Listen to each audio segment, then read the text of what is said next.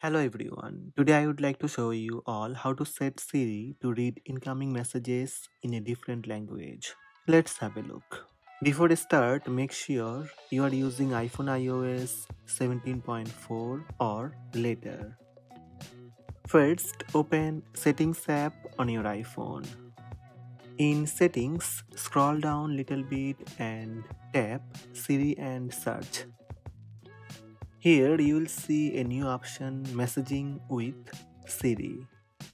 Simply tap Messaging with Siri.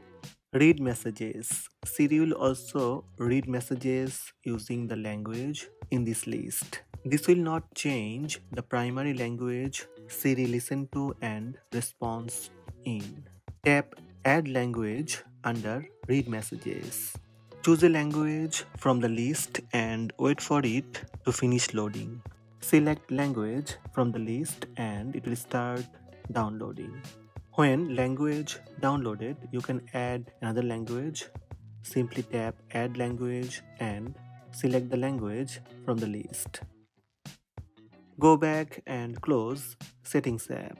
That's it. These are the steps to set Siri to read incoming messages in a different language.